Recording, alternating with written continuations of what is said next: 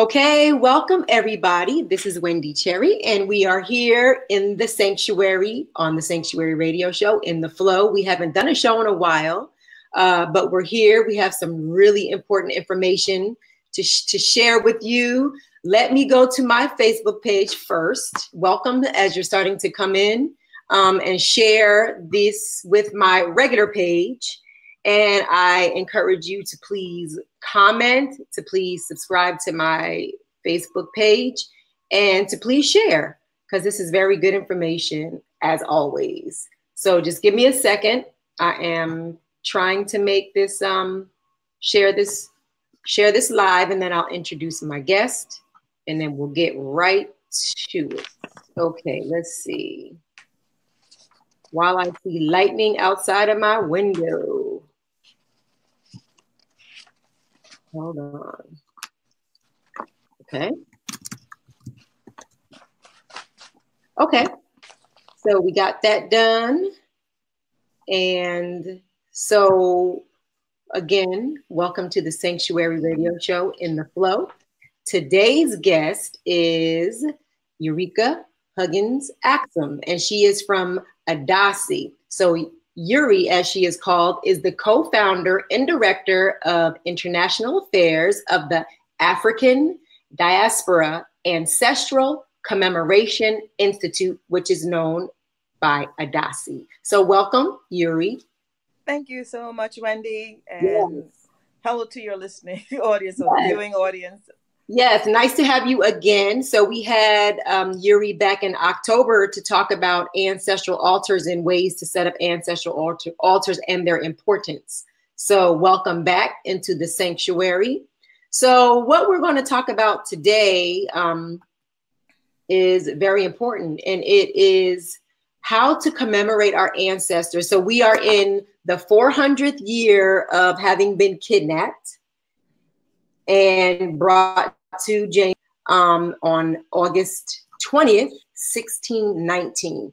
The first enslaved Africans arrived in the British colony in Jamestown, Virginia. So I live in Virginia, so it happened around here, right? And so this is the year of return. A lot of countries in Africa, specifically Ghana, are welcoming us back home to just explore the culture, explore the land. And I'm very grateful to have been able to have been to the continent twice in the last few years. So I feel like everybody should take the time to do that if you can.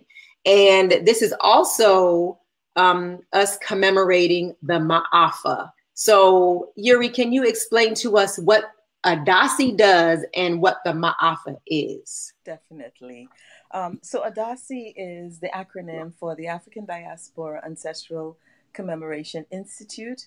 We were founded in 1992, so we're approaching 27 years now. Wow. And it was founded in order to institutionalize the commemoration or the remembrance of our African ancestors who perished in the Middle Passage, the millions of men, women, children, and babies who were kidnapped, trafficked, and shipped to the Americas, who were taken from the interior of Africa to the coast and to the Americas.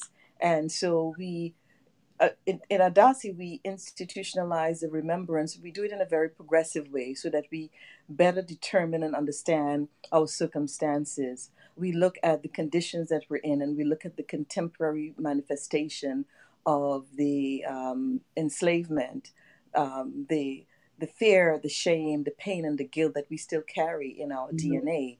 And by remembering, we begin to break that collective amnesia. Because if you ask many of our people and you say, do you remember those who perished in the Middle Passage? It's a blank stare. It's almost as though we are still so traumatized that we haven't begun to deal with that healing and the remembrance and the restoration that is necessary to take place. And so this is what ADACI does, and we do so, as I said, in a very contemporary way. We present scholars, artists, activists, spiritual and religious leaders who can talk about the implications, but also talk about what are some of the things that we need to do in order to heal ourselves in ways that have been through generations, that is passed on in the DNA, how do we deal with our healing, but more so how do we deal with our restoration? Because it's important, as we remember, we deal with our current circumstances. We look at the strength and the determination of these ancestors, and we draw upon that, and then we celebrate the fortitude that they have in overcoming obstacles of enormous magnitude. So we draw upon all of these through our various programs and activities, and of course, definitely through the annual international commemoration for the Mah AH-fah. Oh. And okay. And as you mentioned, the Mah AH-fah, is a Kiswahili term that was coined by Dr. Marimba Ani, one of our very well-known scholars, and it really means a great disaster.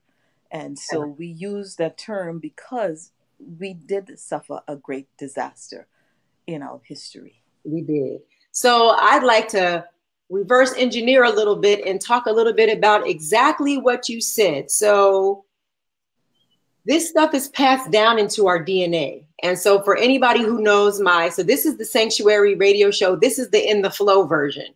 But on my regular In the Sanctuary on DC radio, I had Dr. Patricia Newton come on just a few weeks ago to talk about epigenetics and the way that the pain and the trauma has been passed down to our to us, the ancestors of those who went through all of those horrific things. And it's, a lot of people say, why can't people just act right? They speak so poorly of us, and we have so many stereotypes that have been put on us. But it's deeper than just acting right. There's so much pain and trauma that has transpired, and just horrific things that get trapped into our DNA. So they call it epigenetics is what happens to the body when certain signals in the DNA turn on and off based on your food, based on your environment, based on how you process stress. There are lots of different factors. And when you sit in every human being comes from a mama. Every human being comes from a womb. Yes. And most of the time, trauma and pain and those types of things happen in the womb of a woman. And she holds that pain there. So then you are then the baby sitting in that womb, and you are being imprinted. You are being imprinted. So I always use the camera click of Scandal. In the beginning of those who watch Scandals, you always saw ching, ching, ching. It's an imprint. So the pain imprinted into the baby, the horror imprinted into the baby, that terrible food, nasty water, crazy new environment that we've never heard of before is all imprinted into this baby. And then the baby's born, and then the cycle continues until you break it. Until you break that cycle. You cannot break it unless you know what it is. Right. So now we are starting to know what it is. It is a coined phrase, post-traumatic slavery disorder. Yes. There's some great literature out on it. You can even watch my last show with Dr. Newton on my Facebook page or on my YouTube channel, and she breaks it down. And we also talk about tools on how to mitigate some of that, because it's going to be generational. It took 400 years for us to get this, to get this built up. So we're going to need to detox it. Detoxing comes in layers, sort of like an onion opening up. You heal one part, and then you have to heal another part. So that is what you are doing through this commemoration and through these types of programs and events that you're going to share more with us. But I just wanted the audience and the listeners to know, including my baby sister who is here, Jackie, I wanted them to know that it's deeper than just we need to pull it together. Yeah. Okay. No, you know what? You have provided an excellent description of exactly what it is. And Dr. Newton, we know her very well because we actually did a creative space and altar for her at the last conference that they had, the National Association for Black Psychologists in Maryland. And so we know her very well. And also on our ADACI, one of our ADACI advisors is Dr. Kevin Washington, who was the past president of the National Association of Black Psychiatrists and Psychologists. And so they talk about that. They talk about how this trauma, how it is passed on, and ways in which we can heal. And I think you began to touch on some of that. And certainly some of the work that ADACI does, it touches a little on it. But it is so vast. I mean, just think about what the veterans go through. Right. And we know that they have to go through counseling. And even counseling doesn't always get to the root of it. And so you're right. We've been carrying this for 400 years. Right. Right. You know? So I feel like we need to have a little grace with ourselves. You know? We do. And that comes in just getting to know ourselves, getting to appreciate our journey. And I think that in certain generations, and this is in all, I mean, I'm realizing this is in all cultures who have experienced trauma, because many of them have.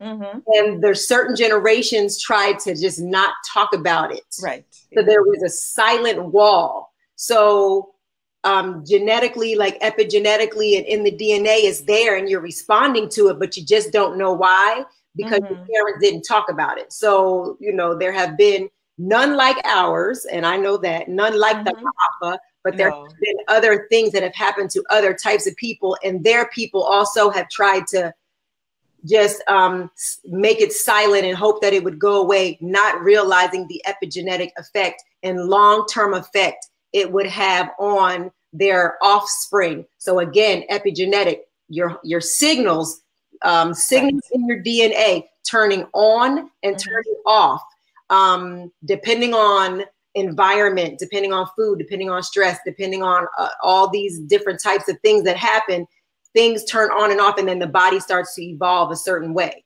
So I love the part that you said about the restoration.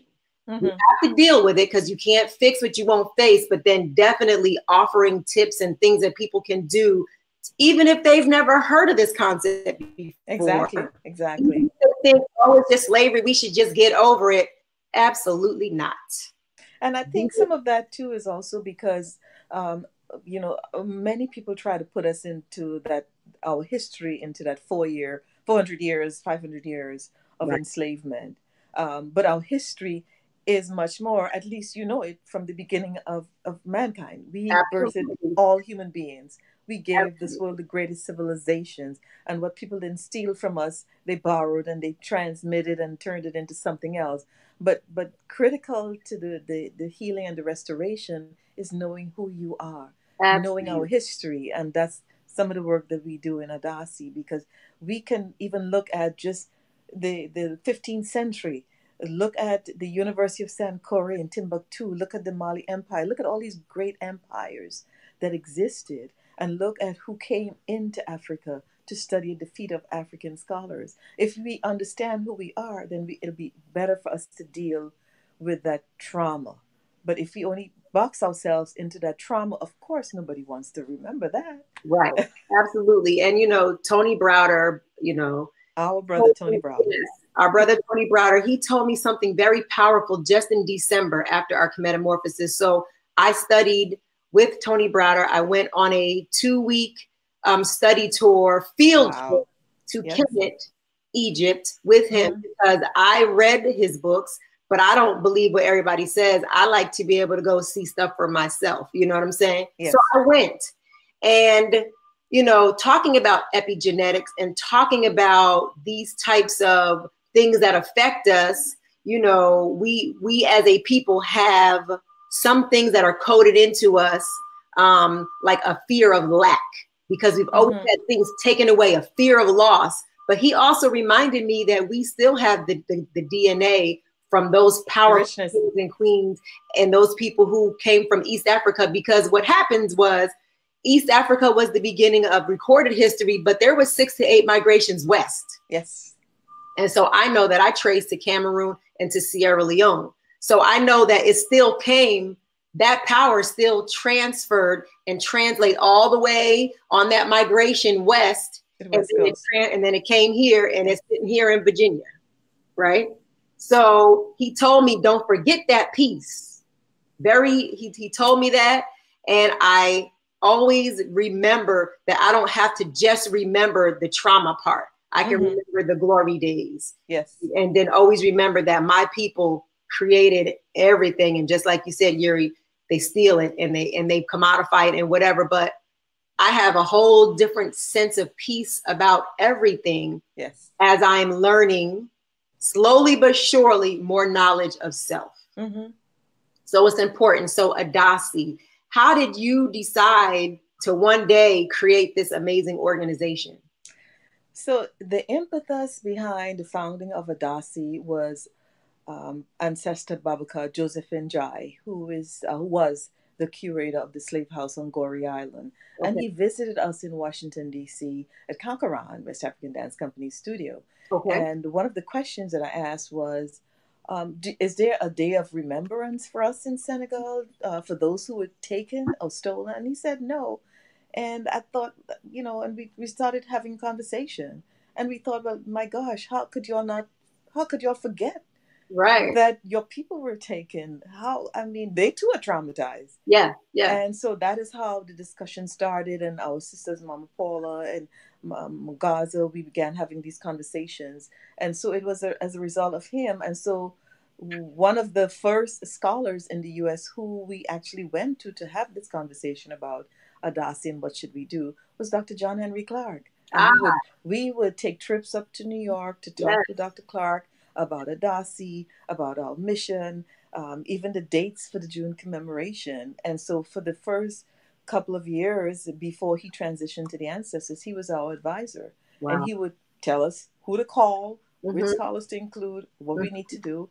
And so we are truly, truly blessed that Dr. Clark has his footprints and his hands and his spirit and his energy in the founding of ADACI.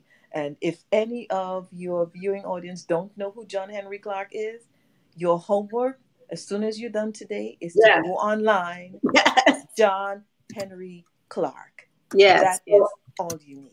Yes. So I will put his name up here and you can Google it because all of his information, so many of his oh my gosh, his videos. So many of his videos. So he basically changed my life.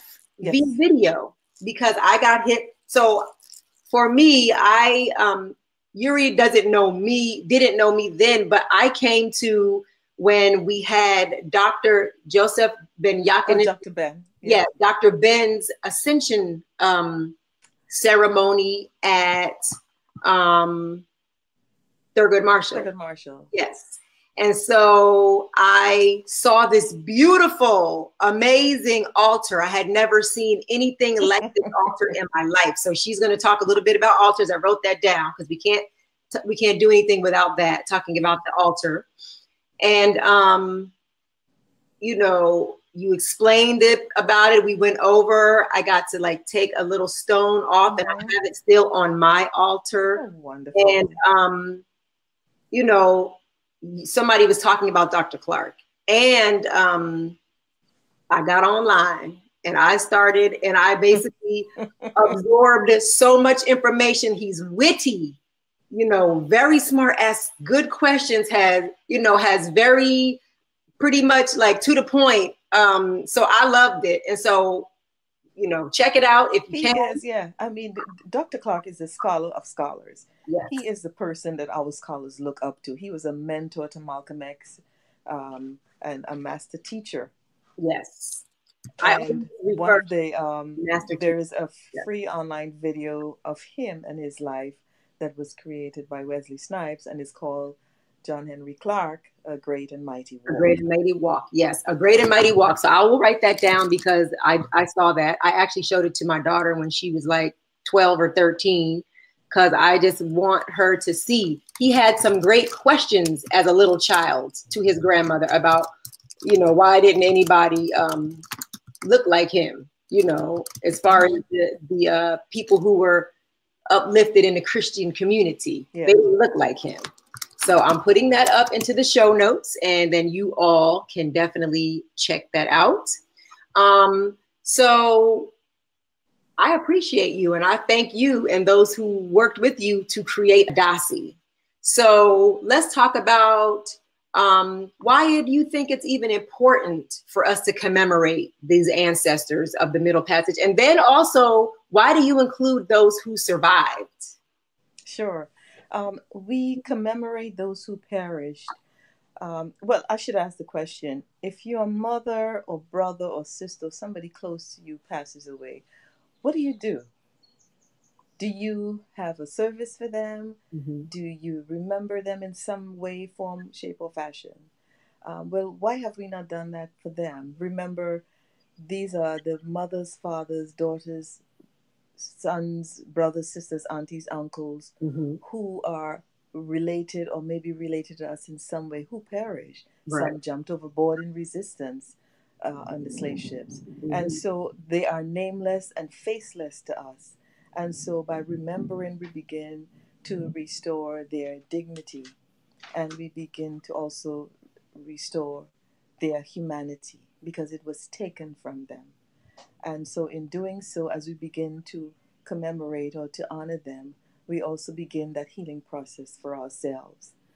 And so, this is, it's important that we do it. And I mean, there's so many things that are linked to each other. That trauma, by remembering, we begin the healing process by restoring the pride and the dignity and the humanity of those nameless, faceless ancestors who we just cannot even connect with.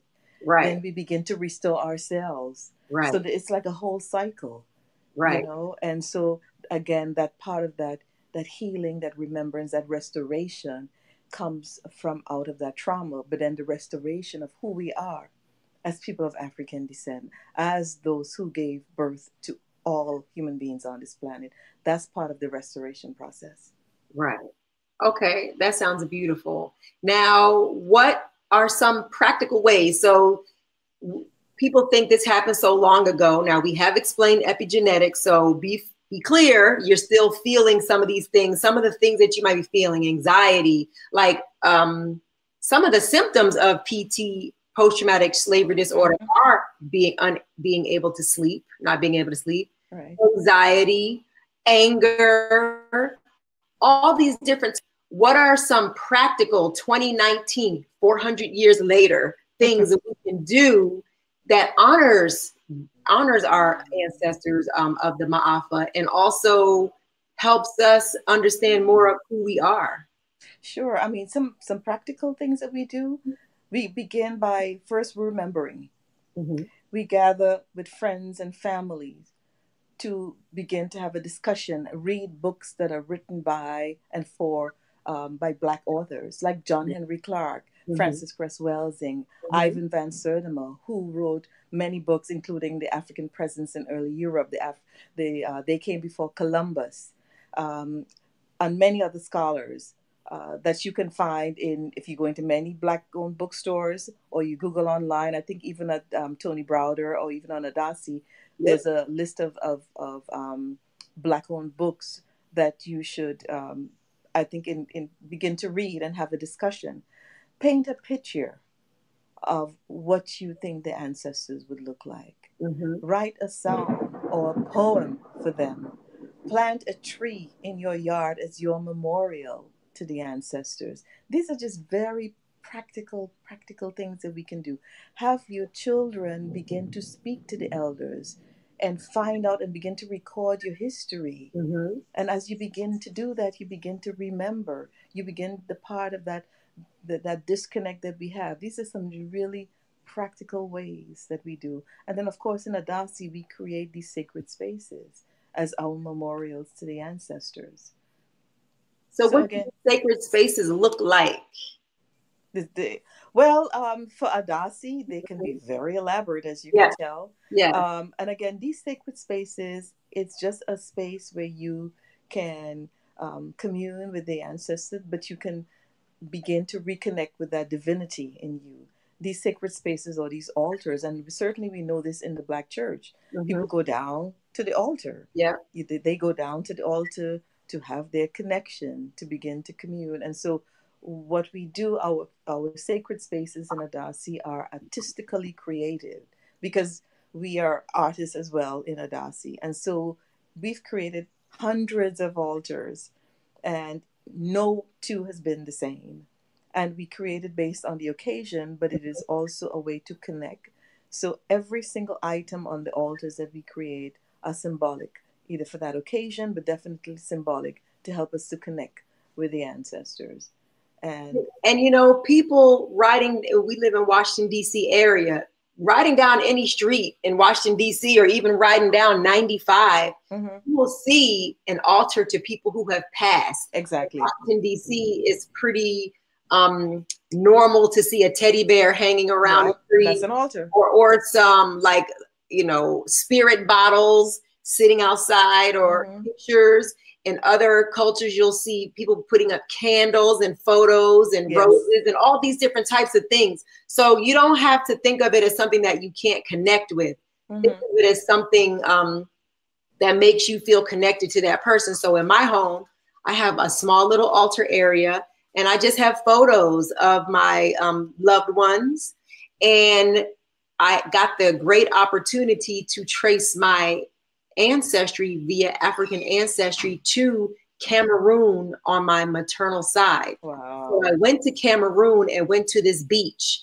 We went to a place, Limbe Beach, but it's also near a place called Bimbia, where they say that, you know, many of the enslaved people were, that's where they were kidnapped. And that was the last place that they were when they were in Cameroon. Yeah. So we go, and I just felt like I needed to make some kind of offering to this grandmother, because it's on my maternal side. So that means it's my grandmother's all the way down. She survived because I'm standing here. That's right. She survived because I'm standing here. So I just had, like, you know, my travel stuff with me. I dug a old rusty penny out the bottom of my bag, and I had a piece of Trader Joe's ginger that had sugar on it just in the bottom of my bag. I took those things and I threw the penny into the ocean. And I said, thank you. I am forever changed because of this experience. One, and I plan to change the trajectory of my family with this, giving you thanks. So that was one. And then with the ginger, it was a bittersweet moment. Yeah. Because, you know, I'm sorry that she was snatched out of her home and had to leave her loved ones and had to travel this crazy road. However, I'm grateful that I'm here. And so I will always honor her. So a little bit of sand from the beach is on my altar as well. Yeah. See, and that's practical. That's a very practical thing that you can do. And I mean, some people create these small sacred spaces at home, and sometimes it's a rock. Sometimes it's just something that symbolizes something that means something that has a special meaning to that individual or someone in their family, or a color. And that is your sacred space, where maybe if you do go to church every week, maybe you can get to church on a Sunday, but every day you can say a little prayer. I grew up in Trinidad, and I could tell you, my aunties, my uncles, everyone that I knew, and they were of different religious backgrounds, they had a little altar in their home with a little plant, with a candle, some water. They may have a picture or some symbol that connects them to the Creator, to the divinity within them, and to help get some guidance. And so that's a sacred space. That's a sacred space. The funny thing is, I have a sweet potato on my altar right now for my grandma, because she used to make me sweet potato pies when I was little. You connect with her. I just was like, I saw the sweet potato in my groceries. I hadn't used it. I wasn't going to use it, and I just said, this is to my grandma. So I went and had a little chuckle with her about those sweet potato pies she used to make me. So it's still sitting there. So those are ways that you can, you know, create a sacred space. So let's talk about your events that you have coming up. So this year is our 27th annual International African Diaspora Ancestral Commemoration. Okay. And I should back up and say that we do have sites in Senegal, Nigeria, Brazil, and we just started a site in Cameroon, and they're primarily young people at universities. And so they do also carry on the work of ADACI by preserving culture and remembering the ancestors. Okay. So in June, is the second weekend in June, June 8th and June 9th every year. And what we do is we gather at Union Temple Baptist Church for prayers and libations, song and poetry, and we have a nice altar that we create for the ancestors to remember. And then we process, we have a drum procession from Union Temple Baptist Church down to the Anacostia River. Everyone wears white because white represents the spirit world of the ancestors. And as we are processing, in a way, we are retracing those footsteps of those ancestors as they were taken from the interior. And so as we're retracing, we're also healing, and we're singing, and we're drumming. And then we go under the 11th Street Bridge. The 11th Street Bridge was known previously as the Navy Yard Bridge. It is a historical site because it was the bridge that represented the pathway from slavery in Maryland to emancipation in D.C. Wow. And so we go right beneath that bridge and we do a spiritual healing ceremony. And everyone is involved. We have drumming. There's a little ritual that we allow everyone to do to cleanse their spiritual aura, to say a prayers, to put out their offering, their blessings, their desires. And then we have them deposit that into the river, the Anacostia River. It's no pollution, mind you, okay? Yeah. And the river is important because the river, for the Yoruba people, the river represents Mama Oshun, the river goddess. And we understand from those who practice the Yoruba practitioner, or in Santeria or in Brazil, that river goddess Oshun came with us when we were captured. Many of our ancestors came from Nigeria and Cameroon, of course. But these are just some of the small symbols that allows us to kind of go back and capture a little bit of who we are. Right. And begin that healing and continue that healing and that restoration. So the ancestors are happy when we remember them and we restore their dignity and we restore their humanity. It's so beautiful. I have been 3 times in the last 3 years. I have been to this. I brought family. I brought my daughter. And, it's an interesting thing to see, especially if you have never seen anything like that, because it really is. Some of the ancestors and deities, they come and they have things to say. That's right. They do. They may have a message for you. Like the things that they don't like too, which is very interesting. But I should also say that ADACI is a founding member of ICAMP, which is the International Coalition to Commemorate the African Ancestors of the Middle Passage. And so on the second weekend in June, we all came together. And so these same commemoration activities are taking place in Brooklyn, in Richmond, in Charleston, in New Orleans, in Key West, in San Francisco, overseas in Nigeria, in Brazil, Barbados, Trinidad, Jamaica, and many other cities and countries. So we are all going to be remembering. And then on the Sunday, we asked our Black churches and religious institutions, Black institutions, to take a few minutes to remember the ancestors, to dedicate that service on that Sunday. So it's a big commemoration, international commemoration weekend for us. That's beautiful. Well, I hope that, the listeners and the viewers will be able to get in where they fit in their city, maybe. Or even just take a minute at home and just close your eyes and just remember them and send them a prayer and let them know that we acknowledge them, because we survived, but half of them did not survive. Yeah. And so, again, they can also go onto the ICAMP website to get information in terms of where commemoration activities are taking place in their cities. But if you're not, we ask that you just around noon, just take 1 minute or 2 minutes of silence and just say thank you and remember them. That's it. And then, of course, for ADACI on Sunday, June 9th, we will be at the Smithsonian Museum of African Art, and we will feature our dear sister, Dr. Lisa Aubrey, who, as you know, her book, In Search of Bimbia, as you mentioned, she did a lot of the research and traced a lot of the slave ships from Cameroon to the Americas.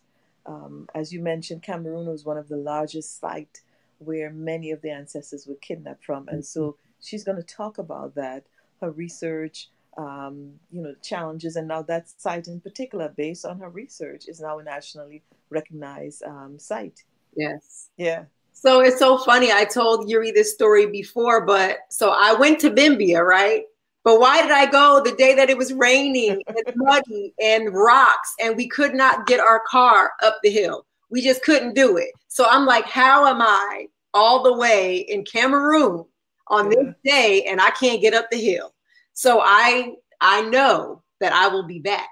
I know that I will be back. And I look forward to that day. And I say that anybody who has traced their ancestry, come out to the African History Museum, not the museum, but the African History Museum from 1 to 4 on Sunday to hear the doctor talk about some more, the next iterations of her studies, because she's been doing this since 2010, you said? So it's almost 10 years. Yes, she has, yeah. So I did get a little picture by the sign. So at least I have that. You know? Well, that's okay. But, you know, you did a lot, because you, in having your journey be retold, then you're also taking us on that journey. So that helps us too. Yes. You see, and so these are the stories that we must tell. And this is important, to have the young people come and sit at the feet of those who have had that experience, so they can experience it as well, and then begin to plan for their own. Yes. So we are about to wrap up, but I want to have you share your ADACI guide, how to commemorate, and where can people find that? So it's going to be up on the website. Now, forgive us all. We always hear that the ancestors don't like technology. Yeah. So we've been having a little bit of challenges with the site, but definitely it will be available on the site. There's a ebook, as well as those who want a hard copy. And it is our first publication, How Remember, Heal, and Restore, How to Commemorate the Ancestors. And it gives you some practical information, but it also helps you to better understand what libation means, what does a sacred space mean, how significant the drum is to our community. And there's also a message in there for young people. What can youth do to commemorate the ancestors? So it's some very practical information, and it's a very minimum cost. But we hope that people will just, share it, buy one and share it with someone who just have no idea what this means. What is all of this about? What's this about, the commemoration, the ancestors? What does that mean to me? Right. Right. It means everything to you. Everything. And to your future generations. Exactly. And to your future generations. Well, Euri, I'm so grateful that you asked me to feature this. I'm grateful that I was able to do it. We so appreciate you. You've always supported ADACI, and we know that you're one of our honorary members. Okay, you don't have to ask for membership. I want to come and get some altar lessons. I have my. Yes, you will. I want to come and be a part of this. Of the yes, we would love for you to come and be a part of the. So I will be there on Saturday, the 8th, and I will be there on the 9th as well. So I'm excited about both of those things. And again, please go to, just on here on Facebook, you can go to ADACI Ancestors. And then in a few days, once the technology gets back online, it's ADACIancestors.org. Exactly, that's it. So we are so grateful that you joined us. You have a little homework. Here we put Dr. Clark, A Great and Mighty Walk. Check it out. It's amazing. Check it out. Personality. And if you're unable to join in any of the commemorations around the nation or internationally, then do it in your heart. In your heart. Starting at noon, and just give thanks. Yes, give thanks. Well, I give thanks for you. I give thanks for all the listeners and the viewers, and I will see you next time in the sanctuary, in the flow. Peace and blessings. Thank you so much. And peace and blessings to everyone who's listening and looking. Yes. Thank you. Bye-bye. Bye-bye.